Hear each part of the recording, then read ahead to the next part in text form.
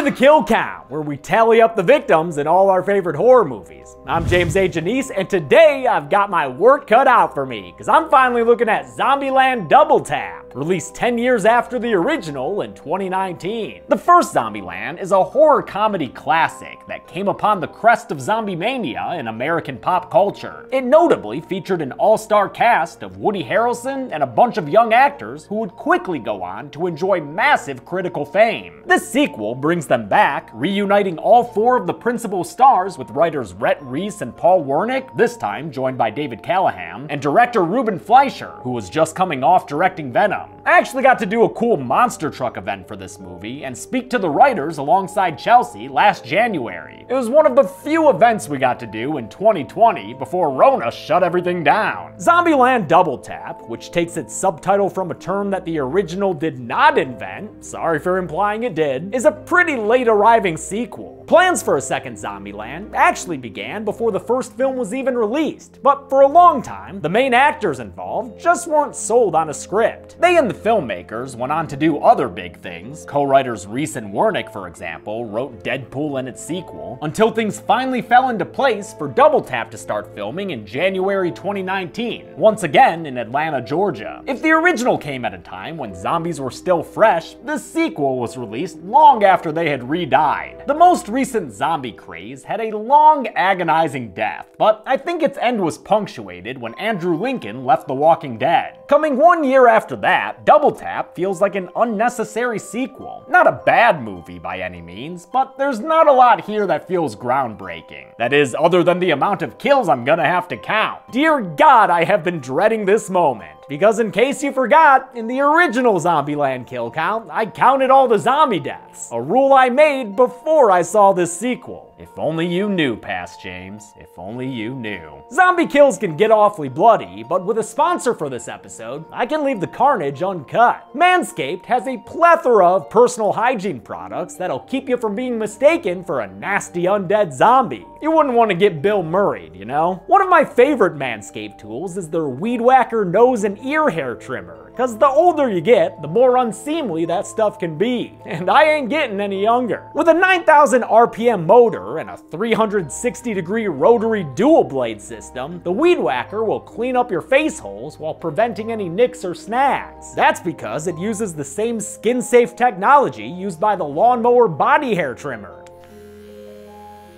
You can get the Weed Whacker by itself, or as part of the Performance Package, for 20% off and free shipping by going to manscaped.com/deadmeat. That's 20% off and free shipping to all sorts of places by going to manscaped.com/deadmeat. I've got a hell of a job ahead of me, but the time for complaining has passed. It's time to nut up and count up. The movie begins. Wait, there are 2 kills before the movie even begins? Oh, fuck, does that not bode well? Once again, Columbus starts the film off with narration, welcoming us back to Zombieland and flexing his meta by showing he knows he's in a movie. We have a lot of choices when it comes to zombie entertainment, and we appreciate you picking us. After 10 years of living in Zombieland, our heroes know their undead foes so well they've named the different types. There are Dum-Dum Homers, who serve more as entertainment and target practice than actual threats. Speedy Smarty Hawkins, who can use bodies they find on the ground to solve puzzles and get themselves additional kills. Clever girl. Hey, that's my reference. And finally, the so-called Ninja Zombie, who, much like a smelly fart, is silent but deadly. Let's re-meet our Oscar-worthy cast, y'all. Jesse Eisenberg as Columbus, Woody Harrelson as Tallahassee, Abigail Breslin as Little Rock, and Emma Stone as Wichita. Friggin' Master of Puppets brings in our title card because Zombieland knows how to use Metallica, with the original's opening montage set to For Whom the Bell Tolls. Director Ruben Fleischer wanted Master of Puppets back then, but couldn't afford the rights. Looks like this sequel got the big bucks. The song plays as the characters kill 21 zombies in a slow-motion opening credits sequence shot at a whopping 450 frames per second. That allowed the actors to do everything at a normal speed while still getting this wonderfully fluid slow-mo. And I know that slow motion and Metallica seems like a far too obvious way to make something seem badass, but Zombieland is aware of how ridiculous it is, so I think it works. Besides, how can you not love Woody Harrelson's face Texas right now. The crew decides to move into the White House, cause fuck it, might as well be president of Zombieland, right? As a history nerd, I love the scenes of them hanging out on Pennsylvania Avenue, living among American artifacts and exchanging Christmas gifts wrapped in Taft. Who's our fattest president? Also the only one to become a Supreme Court justice. Chief Justice, in fact. Tallahassee's gift to Little Rock is the Colt 45 Elvis gave to Nixon. A real-life thing that actually happened. Tally thinks it's rad because he loves the king, but Little Rock has been bristling beneath his overbearing, patronizing ways. Meanwhile, Columbus and Wichita have been living in sin in the Lincoln bedroom. And when Columbus tries to propose to her, with a friggin' Hope diamond as a ring, she doesn't exactly jump up and down screaming yes. Married people only do one thing. What, fight? We already do that. Get divorced. The proposal freaks out Wichita so much that the next morning, Columbus wakes up to find that the ladies have fled the capital, driving away in the Beast, the presidential limo that Tallahassee's been outfitting with armor and a minigun. You are so gorgeous. The decision of the sisters to flee harkens back to their flightiness in the first movie. Never get attached, remember? And also gets them out and about so we can meet our first new Zombieland character, the hippy-dippy Berkeley. Namaste, girl! A month later, Columbus is still mopey while Tallahassee's ready to hit the road again. There are only so many local zombies to kill with the titular double tap. If you liked how the first movie gave out its own golden chainsaw, good news, they're still at it, giving Zombie Kill of the Week to an excitable Iowan farmer. You died, zombie! To their credit, it is a great kill, full of blood and laughter and tying everything up in a nice package at the end. Tallahassee says he wants to roam because he has Blackfoot Native American heritage. A clumsy plot device, in my opinion, that only serves to set up that kill-counting nightmare of an ending. And they hunted those buffalo by herding them off the cliffs to their deaths. While perusing scented candles, Columbus runs into and nearly kills a woman named Madison. You said I was a zombie? Yeah, of course, a zombie. Oh my god, no, I don't even eat meat. I'm a vegetarian. Vegan, actually. She's been hiding in a pinkberry freezer and is very happy to see another human being in person. Maddie is played by Zoe Deutsch in a film-stealing performance. Though she's not a fan of Tallahassee's brusque sarcasm, she hits it off with Columbus, with whom she shares an earnestness and excitedness, though she trails him in survival prep. You have a list of rules for surviving Zombieland? Actually, mine is just mostly stay in the freezer. He takes her back to the White House and shows her the Lincoln bedroom, where she pounces on this Ohioan in the bed of a Kentuckian, not an Illinoisan, cause Honest Abe was a carpetbagger. Maybe that's why he now has to share his room with Obama and friggin' Borat, and bear witness to all this sexy time. Very nice. Their emancipation penetration might make for good cardio, but it probably feels more like a Seward's Folly when Wichita shows up suddenly and without warning. She's here to grab some weapons because Little Rock is gone, fled from her sister with Berkeley and the Beast. The two of them are headed to Elvis's home of Graceland now, with a big bag of weed fit for the king. The activism-evoking name of Little Rock's runaway boyfriend is enough on its own to incense Tallahassee, but then he hears that he's also a pacifist, and that sends him into an explosive rage. No, I have nothing against pacifists. I just want to beat the shit out of them. The three make plans for a temporary team-up to get Little Rock back safe and sound. Columbus and Wichita are just starting to repair their relationship when the newbie shows up and complicates things.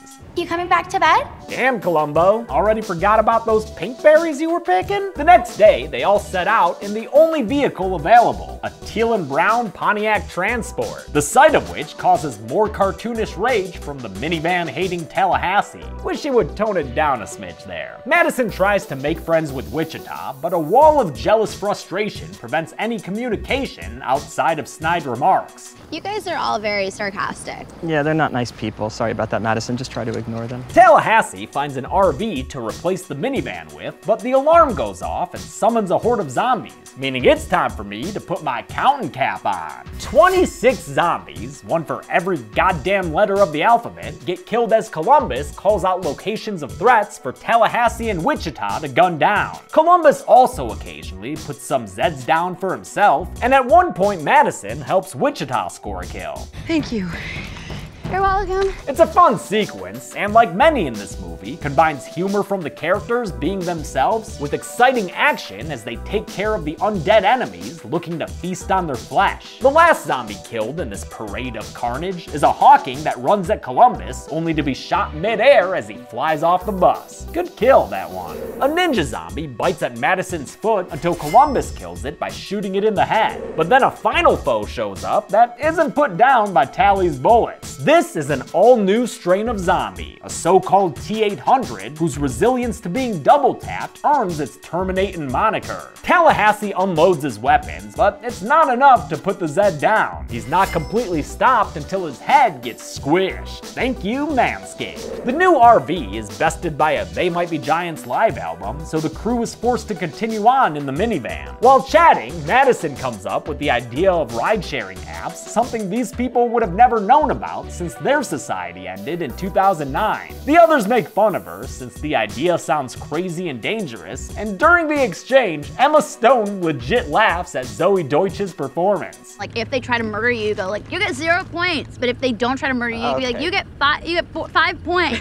I noticed that character break the first time I watched this, and the behind-the-scenes stuff confirmed my suspicions. Zoe Deutsch, just spectacular and very funny to a level that's a bit problematic because we're having a hard time shooting the scenes and not completely cracking up and having to redo them again. Unfortunately, all of a sudden, Madison's not feeling good, and if that puking's any indication, it's about to be zombie o'clock. The 4 lead actors had script approval, which is pretty rare, and even more unusual is that Woody Harrelson had puke approval. For Madison's upchuck, he demanded something thick and chunky, so makeup and effects artist Tony Gardner made a batch of vomit using vanilla pudding, almond milk, and granola chunks. Not sure what would taste better, that or the zombie mouth goo Gardner's team made, consisting of chocolate syrup and coffee grounds. I've mentioned Tony Gardner a lot on this channel, since he worked on Bones, Hellfest, and of course Seed of Chucky, where he also played himself. For Double Tap, he designed the silicone zombie prosthetics in a way to make the undead seem more weathered and aged than they did 10 years prior. Hope the makeup was comfortable, cause that's Tony's daughter Kira having the effects applied to her right there. Kira Gardner's actually a filmmaker herself and is currently working on a Child's Play documentary. I might just make a small appearance in it. With Madison's fate seemingly sealed, there's only one thing left for her new friends to do.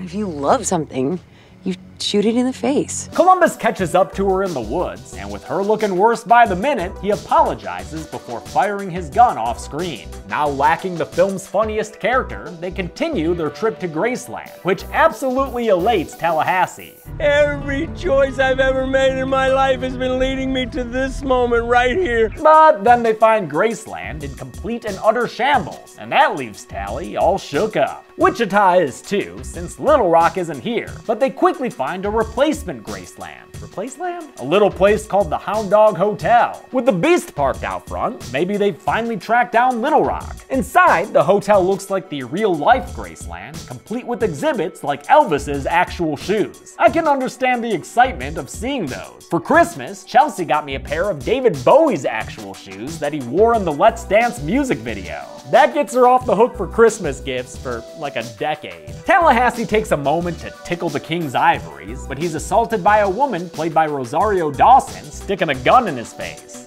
Hi, my name's Tallahassee. Nevada. Whoa, whoa, whoa, I'm sorry, what did you say? Nevada. Yeah, that's what I thought you said, which means you're clearly not from Nevada. Come on! Everyone meets, and Nevada tells Tally he's lucky she didn't Murray him. You know when you shoot someone because you think they're a zombie?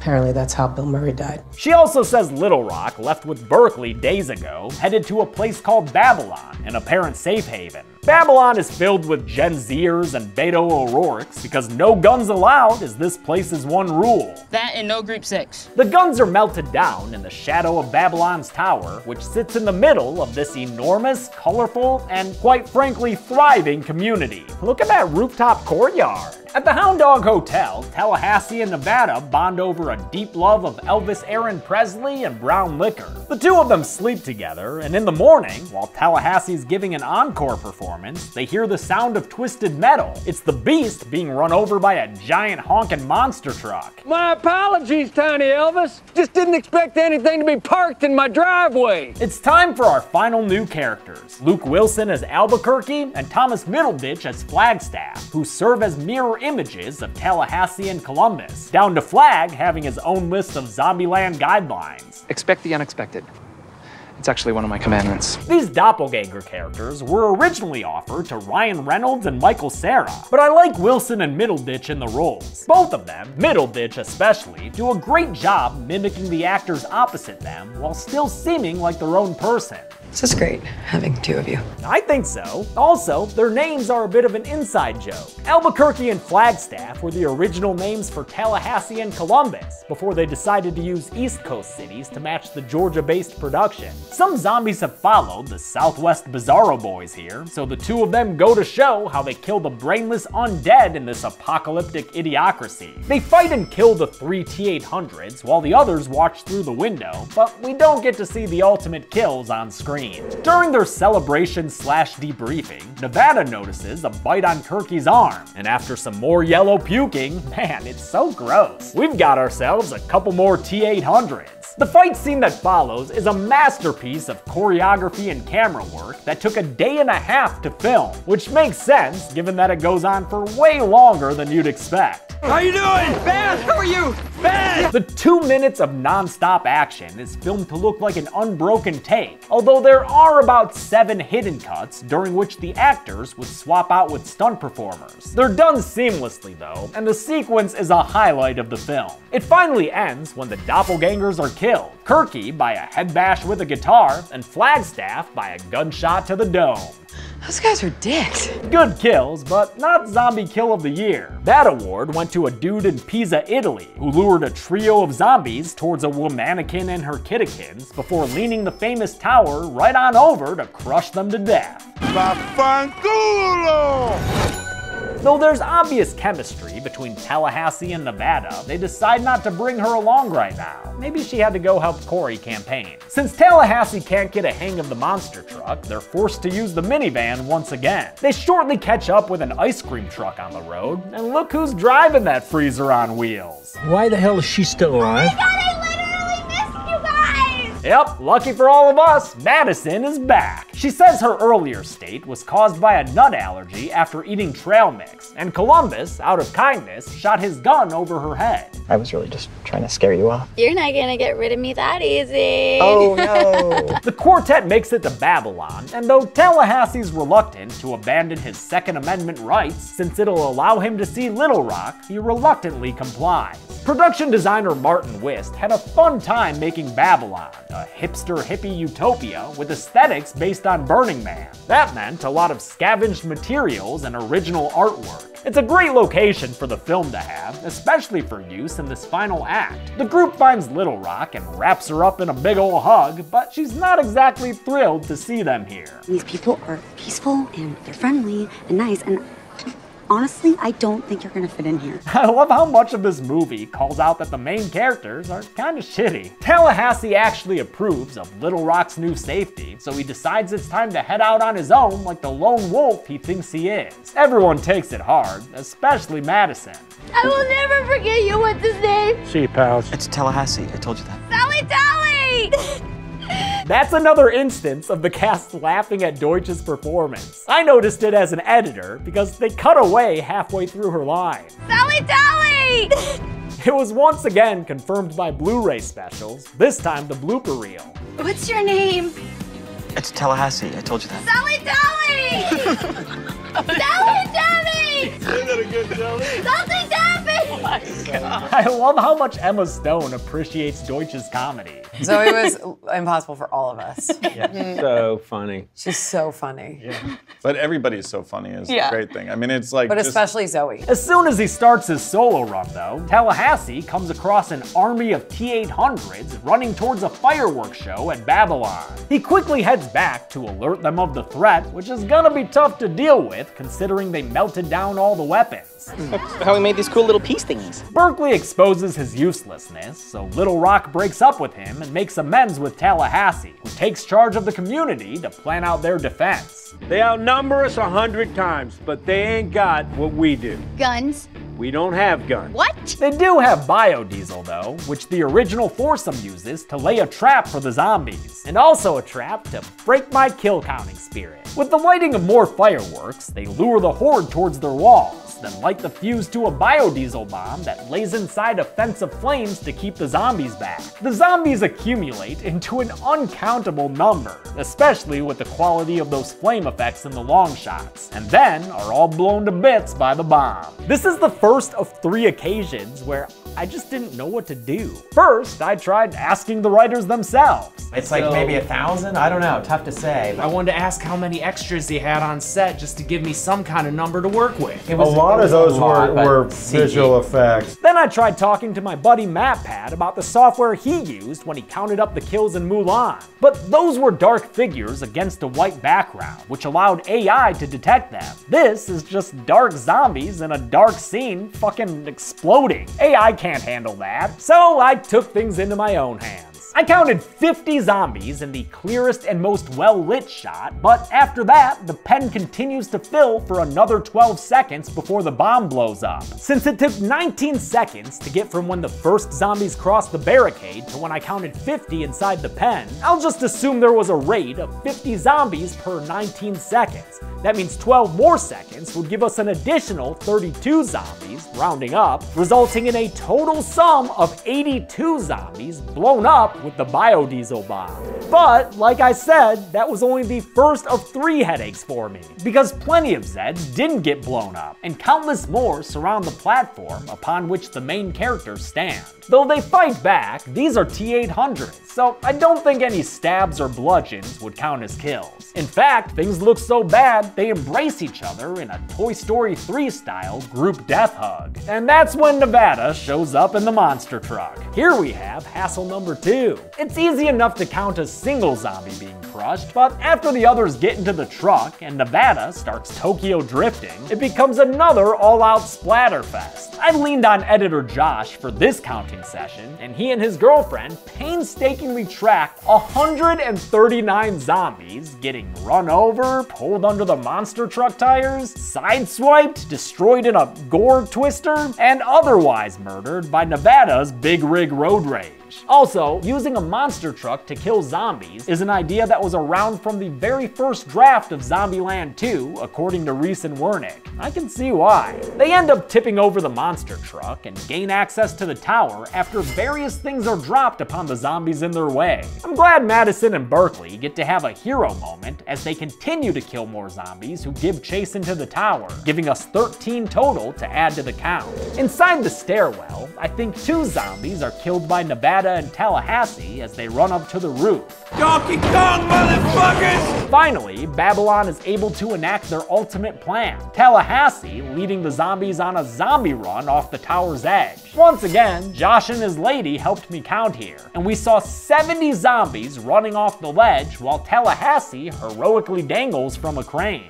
Man, why did I think counting zombies was a good idea? I probably won't do it again when I get to Train to Busan. Oh, and the reason I'm counting 72 deaths here is because there are a couple of coda kills. 2 walkers who almost get Sally Tally until he's saved by Little Rock with the Elvis gun she snuck inside. They rescue Tallahassee, everybody exchanges hugs, and Wichita finally says yes to Columbus's proposal. Because Zombieland or not, we're meant to be together. Oh, that's nice. Yeah, everybody kiss. I said everybody kiss! Get to it, newbies! There's one last kill to throw onto the pile too. A Homer who wanders off the edge on his own. So, the movie ends with celebratory fireworks, 420 legalize it! And the new family driving off into the sunset in Elvis's pink Cadillac. Then there's a mid-credits scene taking place on day 0 of the zombie problem, during which Bill Murray was doing a press junket for Garfield 3 Flabby Tabby. Why in the world Garfield 3?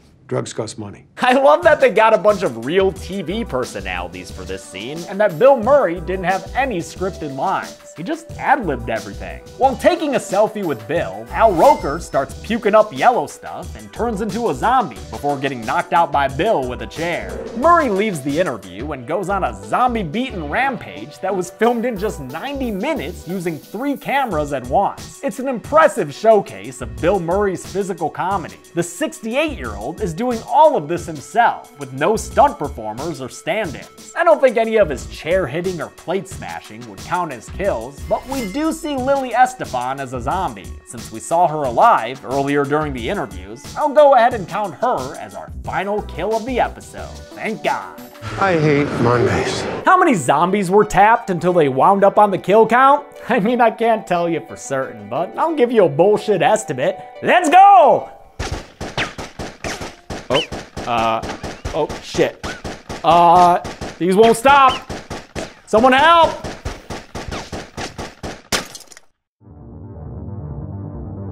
By my best estimate, there were 376 kills in Zombieland Double Tap. That beats the record of 292 set by Final Destination 532 days ago.